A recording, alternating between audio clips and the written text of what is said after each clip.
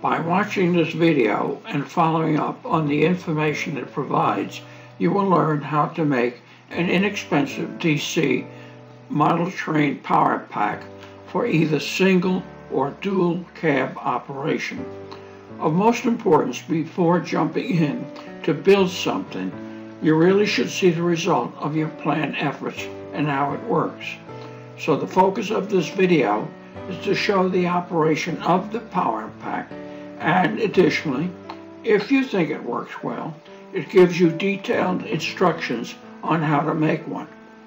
More specifically, let's look at what is in this video. In the video itself, we have a demonstration of the power pack working. This is something you really want to look at.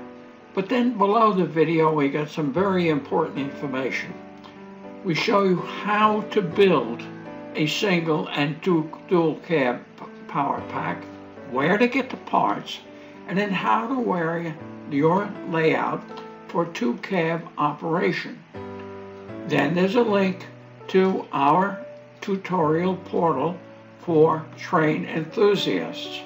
And finally, we give you links to kits, circuit boards, and many tutorials on DC train automation.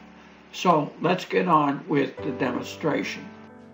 This shows the operation of the DIY power packs on a test board. I have two versions of the power pack. This controls a single track, and this is dual cab.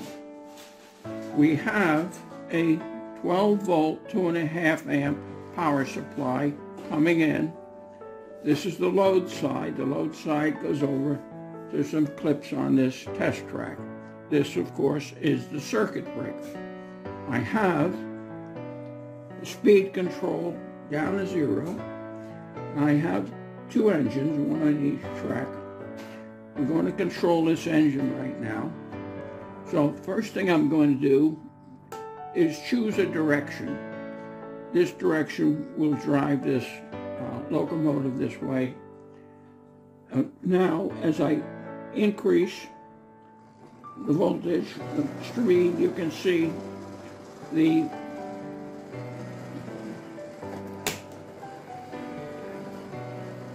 LED changes with direction.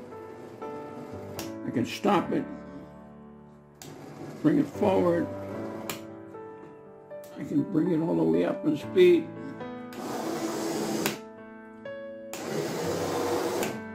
It's that simple. It works great. Now, what I'm going to do now is just move over to two tracks. I first switch the power supply. This is a 12 volt power supply again. And then I now have two tracks hooked up. We're in neutral position and everything is at minimum. Let's turn on one engine and bring the power up.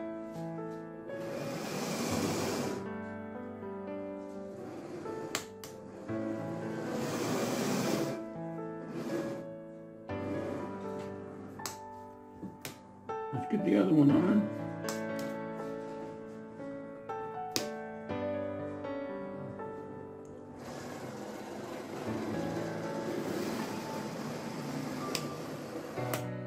There we go. Control 2.